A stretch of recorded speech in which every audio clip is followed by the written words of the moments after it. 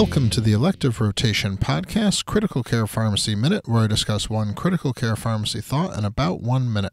I'm Pharmacy Joe of PharmacyJoe.com. Prescribing information for IV labetatol lists a maximum dose of 300 milligrams, without any explanation of how or why this maximum dose was set.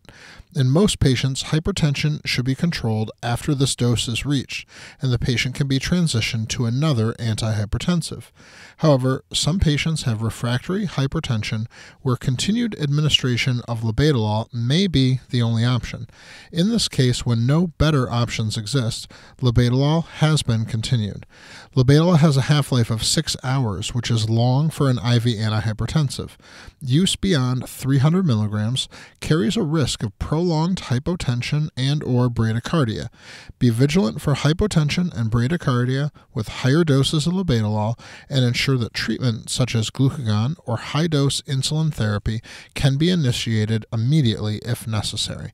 Members of my Hospital Pharmacy Academy have access to my masterclass training and example protocol on high-dose insulin euglycemia for calcium channel blocker and beta blocker overdose. To sign up to access this and over 50 other in-depth hospital pharmacy training videos, go to pharmacyjoe.com/academy.